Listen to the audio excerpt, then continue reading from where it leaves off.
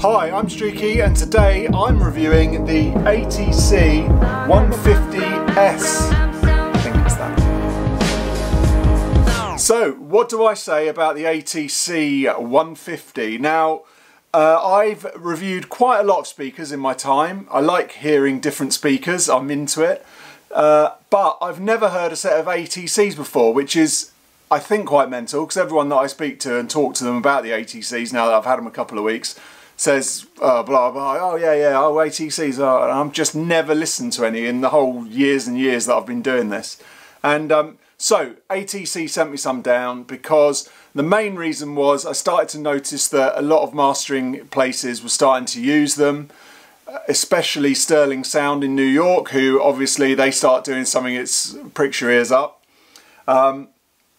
So I mean, looking at them, they're big old monsters. These are pretty big. I know they do them in a bigger size as well. They're quite deep, my arm length deep, weigh a ton, difficult to get in here. And to look at, I don't think they're much really. They're quite 70s looking, I think, in a kind of, I mean, this bass situation is just reminiscent of, say, Notting Hill Carnival bass reggae system.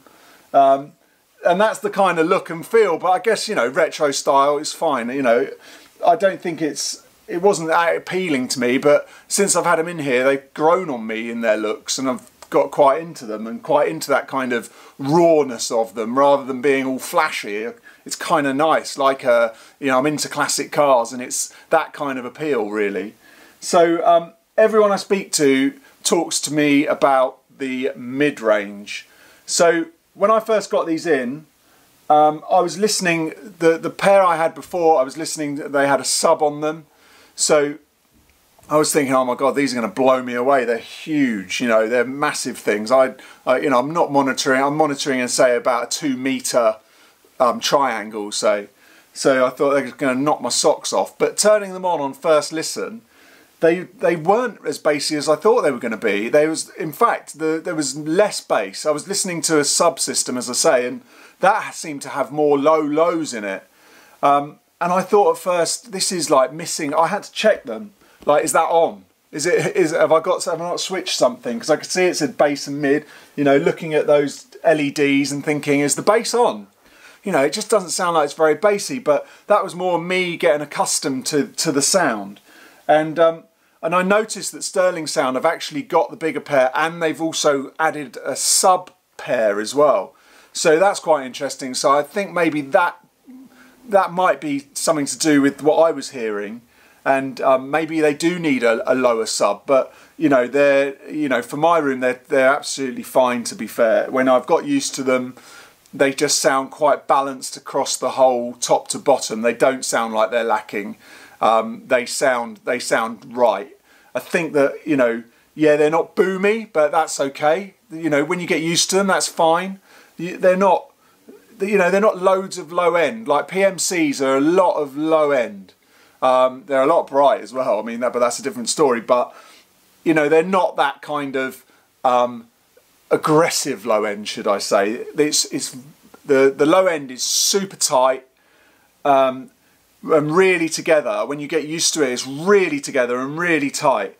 I really liked that. The mids, going back to those, are something else. I mean, it's just ridiculous. The width of it and the clarity of the mids.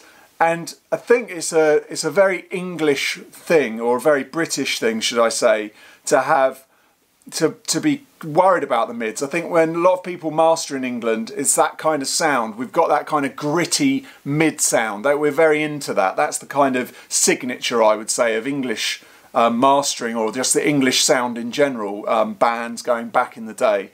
And Americans are much smoother and a lot more kind of bass orientated, you know, from my experience. But so this really suits that kind of sound. It's got that kind of really open, big, not hard in any way at all. Just the best mids I've heard on a speaker of this kind.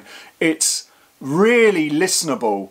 I mean, it's one of those things that you just plough through your record collection again because you're hearing things that you haven't heard, or it's just they're a joy to listen to. They engulf you. They're there. They're not too wide where they're taking over the space, and they're giving you, they're giving you a lot of information, but it doesn't feel like it's overloading you with information. They're just very easy to listen to. Some speakers I've listened to and reviewed, they just seem to give you too much, and you don't know where you are when you're working on them. It's too much, and you just kind of, I don't know, you get lost a bit and you have to go back and stop. These are really simple to work on. They just, the sound field just is engulfing but not over into your head too much, if that makes any sense whatsoever. But so yeah, I think you can tell I like the mids. The tweeters, yeah, really nice, not harsh, not super open, not as open as, say, the heads or something, or that kind of ribbony.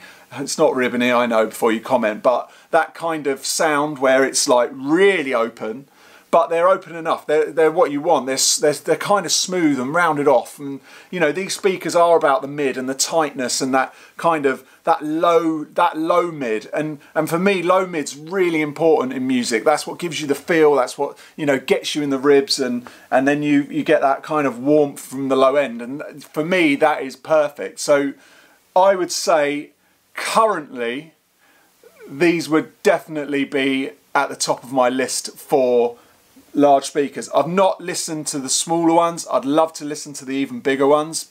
I guess I'll have to go somewhere to do that, because I don't think my back could handle lifting them into the studio. But and maybe the small ones. I mean, if they've got this mid-range, even if the bass is smaller, I imagine if you added subs and stuff, which you could do, then as long as you've got this kind of setup, and I don't know if they do that in the smaller ones, I'm guessing they do, then I think, yeah, killer. Yeah, really nice.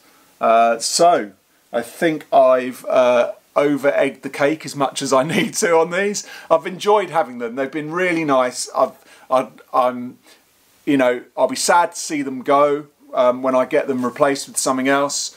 I may keep them. Who knows? We'll see. I like them a lot. It's just a really lovely sound. Really easy to listen to.